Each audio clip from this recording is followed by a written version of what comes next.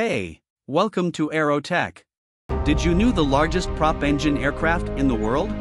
It's Antonov An-22. The Antonov An-22 is a heavy military transport aircraft designed by the Antonov Design Bureau in the Soviet Union. Powered by 4 turboprop engines, each driving a pair of contra-rotating propellers, the design was the first wide-body transport aircraft and remains the world's largest turboprop-powered aircraft to date. The An-22 first appeared publicly outside the Soviet Union at the 1965 Paris Air Show.